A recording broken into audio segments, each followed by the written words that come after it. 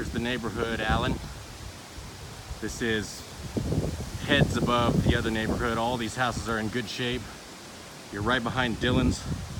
We're just down the street from that other little property that needed carpet. The only thing I see is some crack or right here. That's the brick facade. That's pretty normal to have that crack there. Down in the, looks like they've added dirt around here. Probably need to add some more dirt in the back. Around this corner, and actually around these window wells over here, looks like some water is getting in the unfinished basement. But I think that you can remedy that. It's obviously pretty low right there, and I don't think it's a problem. There is a good sized crack on the foundation right there. Look at your yard sloping away from your house though. You can definitely stop the water from getting in. In the course of this transaction, they've put up new gutters and put on a new roof. And I'll walk you into the inside of the house right now. I think this is a no-brainer. The listing agent told me that they had it pre-inspected, and they used the inspector that I would use, who is Guy Anderson. He did the inspection before they put it on the market. And they did a lot of the repairs that he recommended. That's Anderson Home Inspections. Got a nice hearth room back here. It's good size. There's the door to the basement. And there's the garage out there, the double garage. Could be bigger, but it's not bad at all. Back to this room. Got the hearth room here. These are all newer windows, it looks like. Good sized kitchen.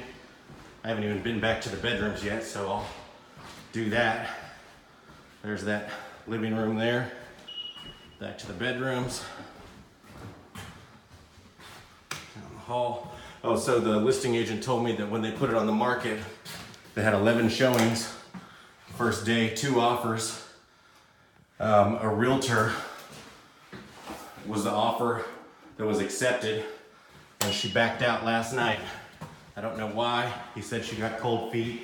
I've known that realtor to be this bedroom's a little smaller, but I've known the realtor who backed out to be a little flaky at times, if you will. I won't tell you who that is, so that shouldn't be any kind of an ethical violation on my part.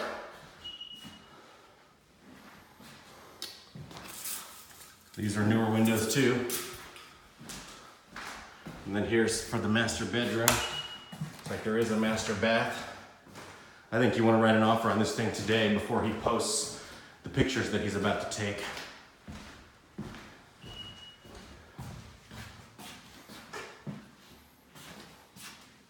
Sorry if I'm moving too fast.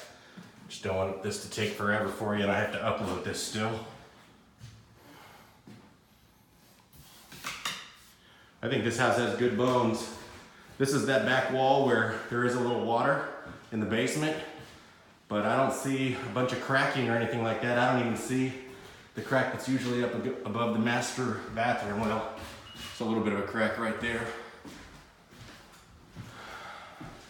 I'll go down to the basement right now and give you the last view of that. See what you think.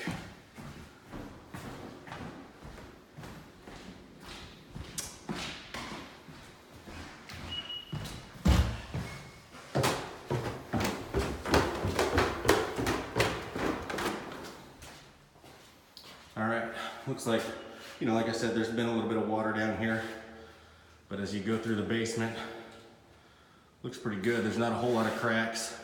There is a crack right up there, a little bit, but I don't think that's major. That's underneath the garage even, or right next to underneath the garage. Got a higher efficiency furnace. Don't necessarily like this Push-O-Matic panel, but you can have that replaced for about $1,000. Looks like maybe some water has come in on this side. This is where that one crack in the foundation is that I mentioned. There's a bit of a crack right here by this window.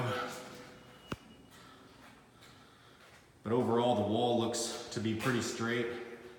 Got some new plumbing.